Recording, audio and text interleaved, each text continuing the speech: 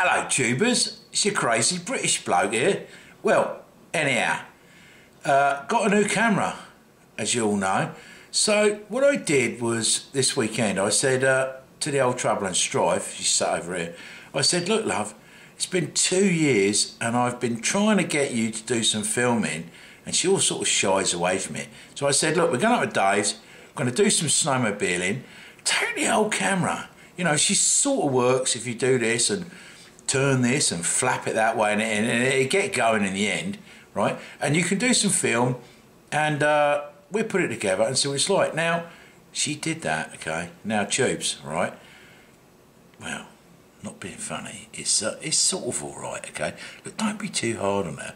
This is her first sort of little video expedition she did. It's very good. It took me 2 years to get her to do it. So, anyhow, you know, with the comments, don't be too hard. But anyhow, this is it. It's quite funny. It's, yeah, well, anyhow, have a look and see what you think, yeah? So we're up at Dave's farm. Hey, is that the handicap? Yeah, this is a little one, Joe. And you're taking the pod out today? Yeah, sure. Who's going to go in the pod? I'm going to the pod. Right over here. Deathmount's going to go in the pod today. All right. Come on, Okay, we'll tune in to see that. Oh, no doubt. So here we are with the pod. The boys are trying to get it ready to go for a ride in.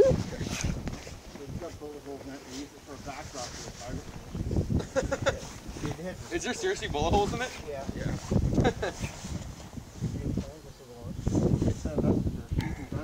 That's scary. Bullet holes in the kid's sheet.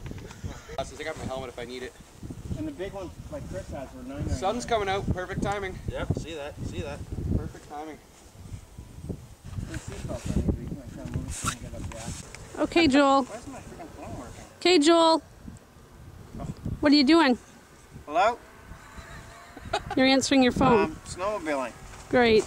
Uh-oh. Yeah. What? Yeah, sorry, I heard you're working. Yeah. Well, tubers, here comes Christopher, the bloke, on his skidoo. Let's check in with him and see if he's having fun.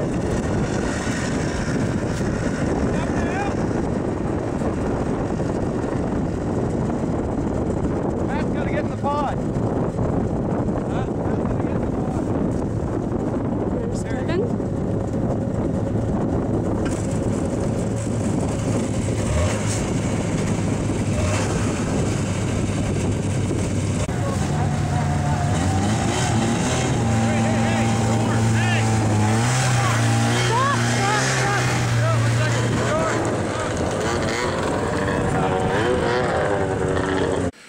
Well, that sucked, innit, eh? 2 years of watching me. Has she learnt nothing? I just don't know what to say. I really don't know what to say.